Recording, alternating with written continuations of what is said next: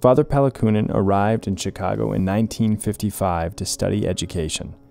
He spent 11 years in Chicago, living with host families and working at 7 parishes, including St. James in Arlington Heights, St. Luke's in River Forest, Immaculate Conception in Highland Park, and St. Anastasia in Waukegan.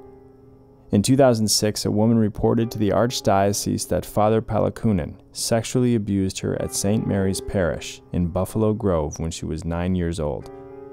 Father Pallakunnen's personal file, released in 2014, showed that in 1996, then-Cardinal John Cody wrote to Father Pallakunnen's supervisor in India that the priest's tenure in Chicago, quote, has gradually lost sufficient foundation, resulting in Father Pallikunnen being forced to leave Chicago.